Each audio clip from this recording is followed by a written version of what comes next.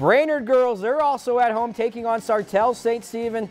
Warriors slow getting started, but Ashley Huber's pass finds Regan McElfresh, who puts it through for the long jumper to tie it up. Then later, it's Huber again, this time finding Maddie Barnett down low for the lay-in. Brainerd starting to catch fire. Next, it's Lily Hardy.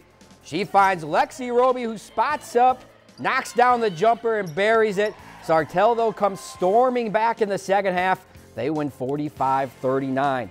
If you've enjoyed this segment of Lakeland News, please consider making a tax-deductible contribution to Lakeland Public Television.